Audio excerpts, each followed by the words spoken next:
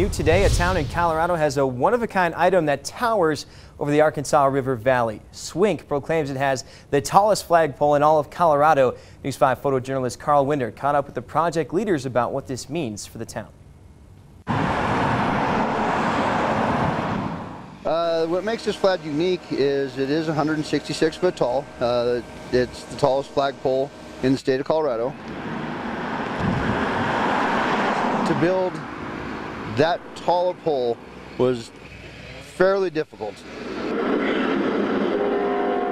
I had to get pipe from New Orleans, from Kansas City, here in Colorado to get everything gathered up in order to make it happen. Then on Veterans Day, we raised the flag with a show of about 300 plus people that showed up for the ceremony with a 21 gun salute.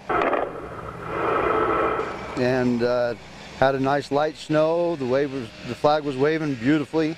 It ended up being a wonderful day.